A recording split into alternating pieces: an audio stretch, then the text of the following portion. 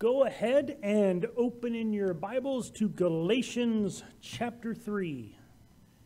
Galatians chapter 3. You say, but Pastor, we finished chapter 3 last week. Well, we'll pick up the last... We'll pick up the last couple verses as we continue on into chapter 4. Hearing papers turning. So, as we get ready to look into this passage, which I think is actually a really great passage. One thing that's fun is Paul likes to make his points, and he likes to make them over and over again.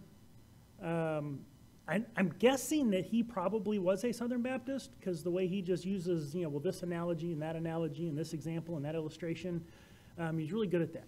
Of course, we know that Jesus was a Southern Baptist, right? Because he was baptized in southern Judea by John the Baptist. Just saying, right? Okay. What's that? And fully immersed. Absolutely. Okay. I wonder if we got any people watching start a fight with that one. All right. Well, let's go ahead and read Galatians starting in verse 3:28 through 4, verse 7. So there is neither Jew nor Greek, there is neither slave nor free, there is neither male nor female, for you are all one in Christ Jesus. And if you are Christ, then you are Abraham's seed and heirs according to the promise. Now I say that the heir, as long as he is a child, does not differ at all from a slave, though he is master of all, but is under guardians and stewards until the time appointed by the Father. Even so, we, when we were children, were in bondage under the elements of the world. But when the fullness of time had come, God sent forth his Son, born of a woman, born under the law, to redeem those who were under the law, that we might receive the adoption as sons. And because you are sons, God has sent forth the Spirit of his Son into your hearts, crying out, Abba, Father. Therefore, you are no longer a slave, but a son, and if a son, then an heir of God through Christ.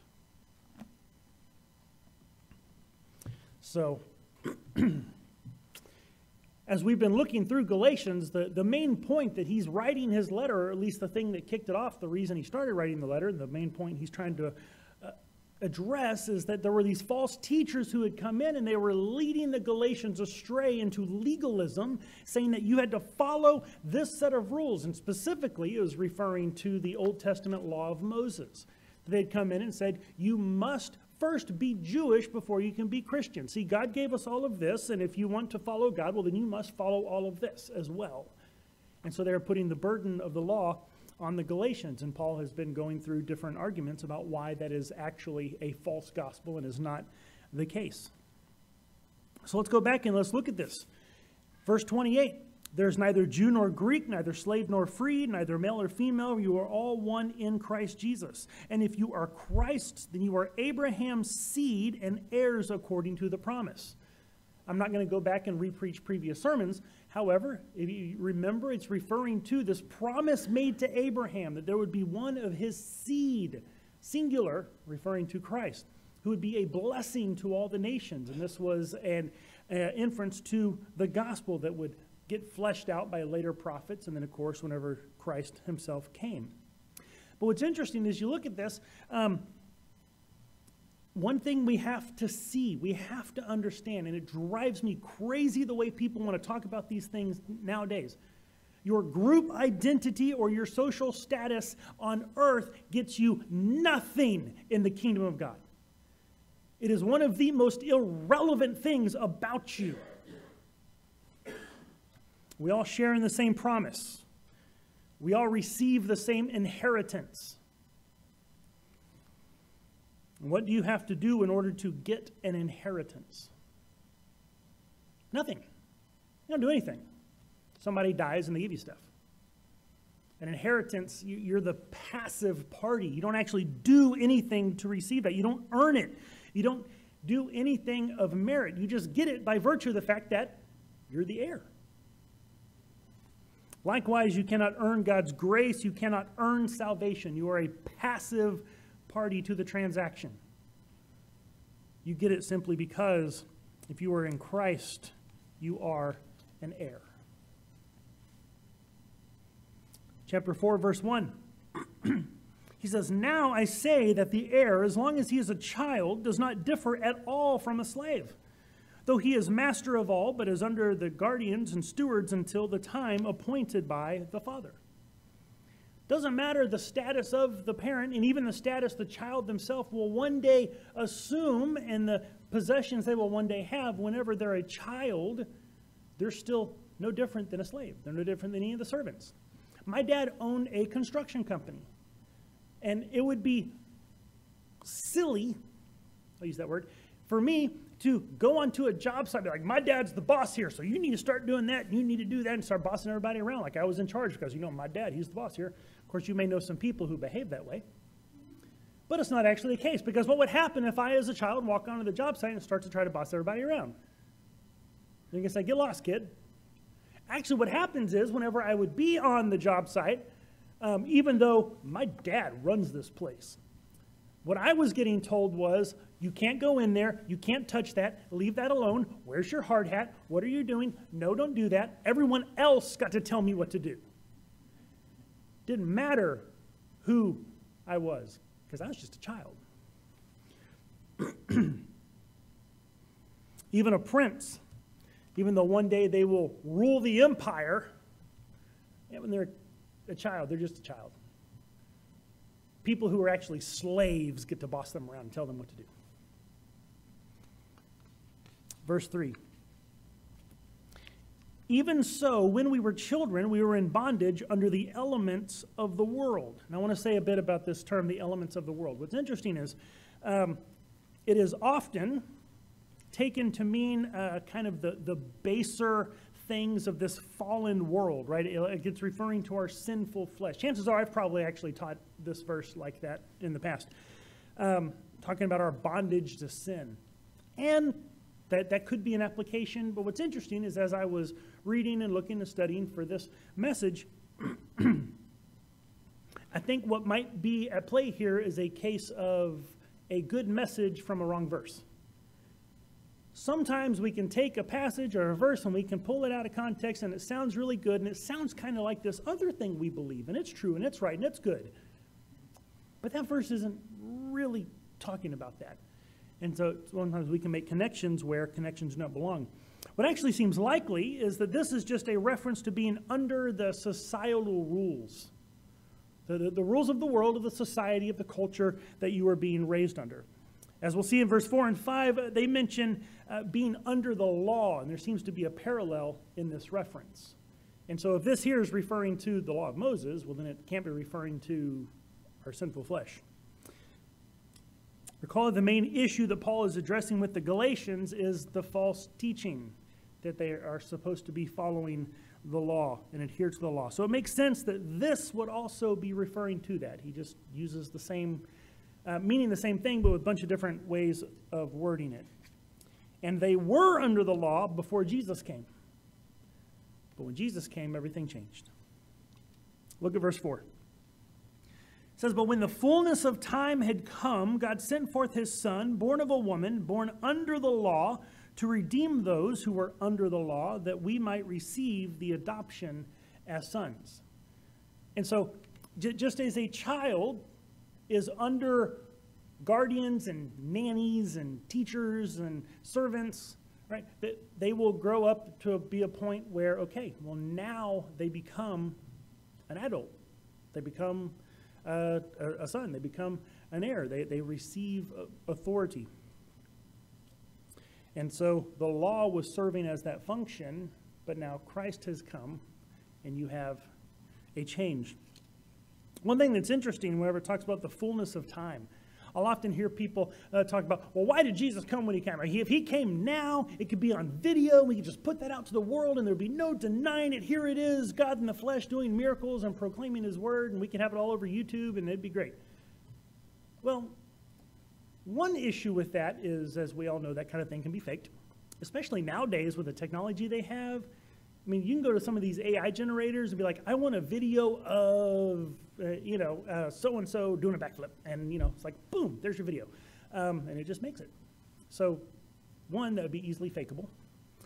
But two, what's really, really interesting, whenever you look at the time whenever Jesus did actually come, there had been several things that had taken place. Now, do we know really why God chose that time for Jesus to come?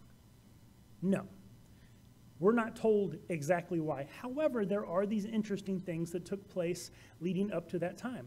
For starters, you had the Babylonian exile, where the Jews were carried off into captivity, and so whenever they came back, they had learned their lesson. The Jews at the time, whenever Jesus comes on the scene, they are so ravenously zealous for God and only God that there are no idols allowed in Israel. I mean, idolatry, nowhere on the table. They're focused on God. Of course, they went overboard into legalism with it.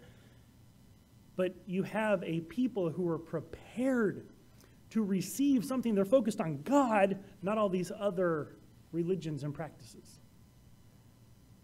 And then you have Alexander the Great comes through, and he conquers the area, and most of the Mediterranean and Middle East he conquers, and they all start speaking Greek.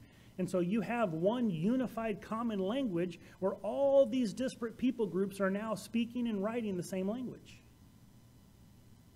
And then comes Rome, and they conquer. And Rome builds roads and actually secures travel and trade so that you can go throughout the empire around the region relatively safely and quickly. And so Jesus comes on the scene, and now here you have the gospel message to be spread, and there's roads by which to spread it. There are a people who are zealous, wanting to hear the things of God, who are ready to hear them, even though many of them don't. It still sprouts out of Judaism, so that now this gospel message can go out throughout the empire on roads and relative safety and ease of travel, carrying a message in a language that virtually everybody is speaking, reading, and writing. So, seemed like a relatively good time for Jesus to come. Now, do we know that? Could get to heaven and God goes, you were way off base. That had nothing to do with it. Possibly, but seems to make some sense.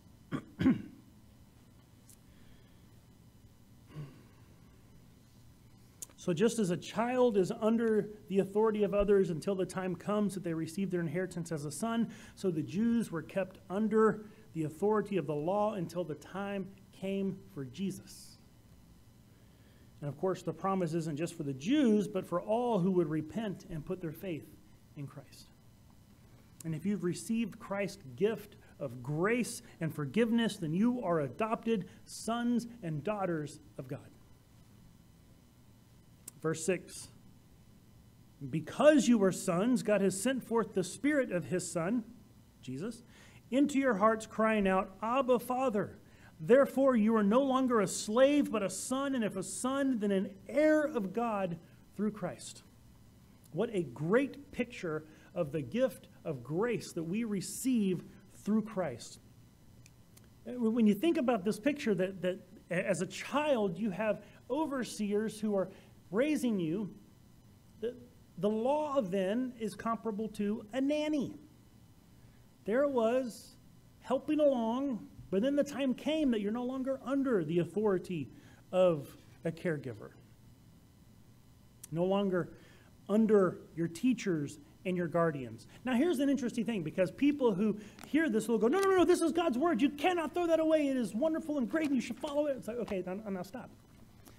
All of us as we were children have had teachers, mentors, babysitters, coaches, right? People who were good, godly, wonderful people who spoke wisdom and good lessons into our lives while we were under their authority. Now, let's use a coach as an example, right? You're playing sports, you've got a coach, they're a great coach, they teach you all kinds of wonderful things and help you become the person that you are. Okay, well, fast forward years later, you're no longer on the team, they're no longer your coach. Are you under their authority? No, because you're not on their team. But what about the lessons they taught you? Does that mean the lessons are irrelevant and don't matter and you can just throw them away? No, they're still right, they're still good, they're still true. but it's a matter of authority. You're no longer under their authority. And so we see the Word of God, we see the law that was given, we see the wisdom and the morality that is contained within and the lessons it has to offer, and absolutely, yes, amen, let's study and learn from it. But that was the old covenant. Jesus brought in the new. It's a matter of the authority. What authority are we under?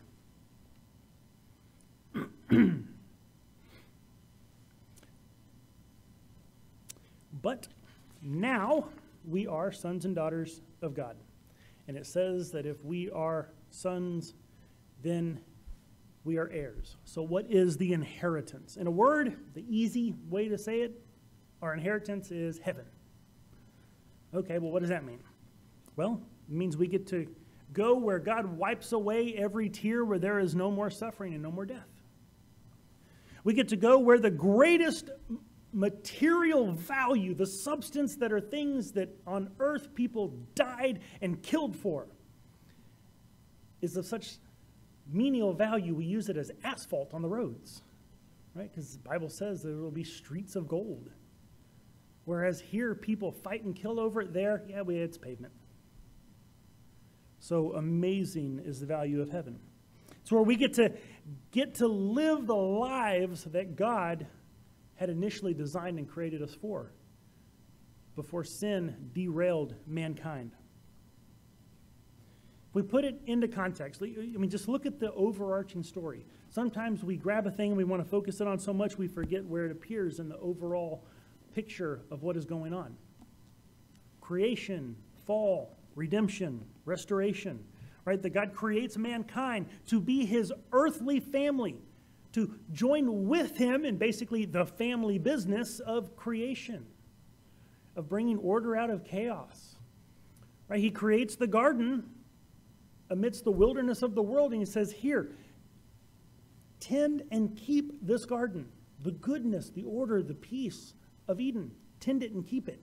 And then go subdue and have dominion over all the earth. That is, go out into the wilderness and tame the wilderness, bringing the peace and order of Eden to the world. Well, we decided we didn't want to do that. So mankind went and did something else. But then as we are brought back into the family of God, we rejoin the family business.